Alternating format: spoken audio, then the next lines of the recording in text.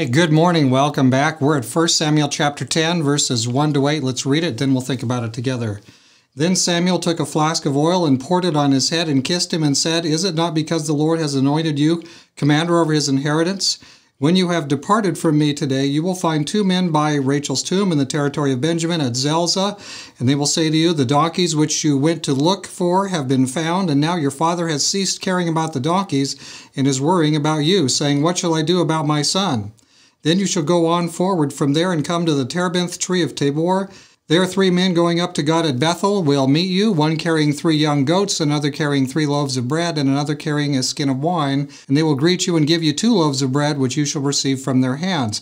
After that you shall come to the hill of God, where the Philistine garrison is, and it will happen when you have come there to the city that you will meet a group of prophets coming down from the high place with a stringed instrument, a tambourine, a flute, and a harp before them, and they will be prophesying. Then the Spirit of the Lord will come upon you, and you will prophesy with them and be turned into another man. And let it be that when these signs come to you, that you do as the occasion demands, for God is with you. You shall go down before me to Gilgal, and surely I will come down to you to offer burnt offerings and make sacrifices of peace offerings. 7 days you shall wait till I come to you and show you what you should do." So Samuel has gotten Saul off to the side here. He's giving him the word. You're going to be anointed king over Israel. Saul is still quite surprised by this. So what do we get here? We get some kind of interesting business going on. You're going to get this many loaves of bread. You're going to meet this guy here. You're going to meet that thing there. There's kind of a series of things that are going to happen. Samuel is telling Saul the future, step by step, the things that are going to happen right along the way,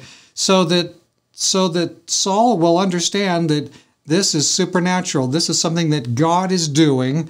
God is working, and he can foretell the future because he sees the future. He's giving Saul some signs to help him believe and understand that God is going to work for him and be with him. Another thing that's quite interesting here is this business about him prophesying and being turned into another man.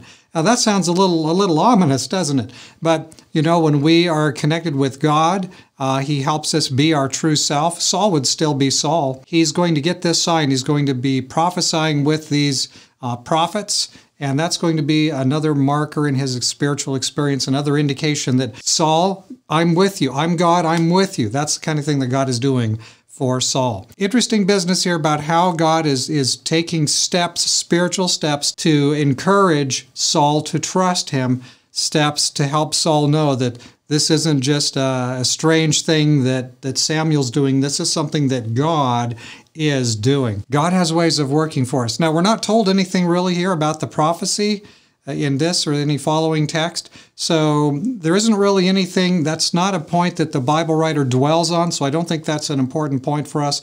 The important thing is that God came to Saul, and God gave him a very important sign to show him that he would be for him. What about us? What do we draw from this? Well, God is providentially working, and sometimes he gives us signs. Many times, though, he doesn't give us such clear signs as this.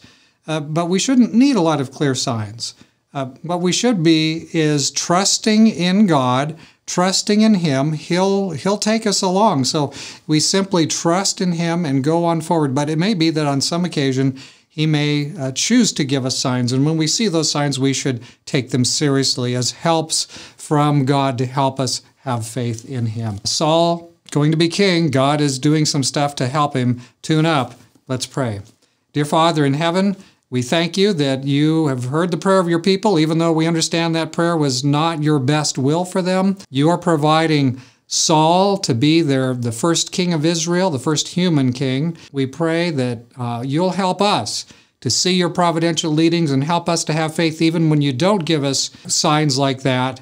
Help us to know that you're on our side. Thank you for hearing our prayer in Jesus' name. Amen.